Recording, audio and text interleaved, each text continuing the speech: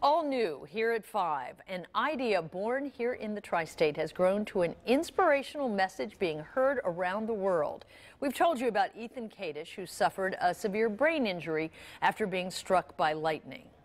Well, now, tonight, we are talking to Jacob Smilg, who created a device to help his friend Ethan speak. He's encouraging others to do what he did in their communities. Our John Genovese has the story.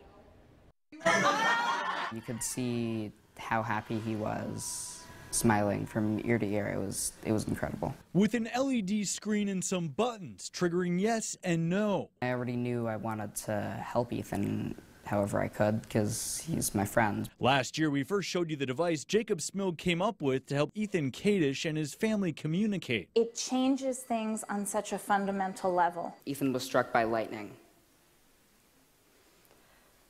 In the blink of an eye, everything changed for Ethan. On the big stage at a recent TED Talk in Vienna, Austria, Smilg is encouraging anyone anywhere to learn the basics of computer programming, sharing how a small idea can lead to big things. The resources I used to create it are so accessible that anybody can get them and use them. Do you like the Reds?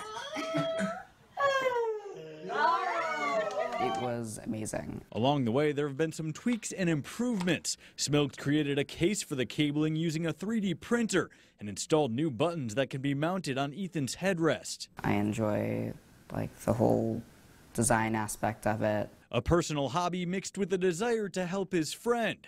With so many, Smilg shared how some simple circuitry can change someone's life forever. I strongly encourage all of you in the audience to do a quick search and start learning.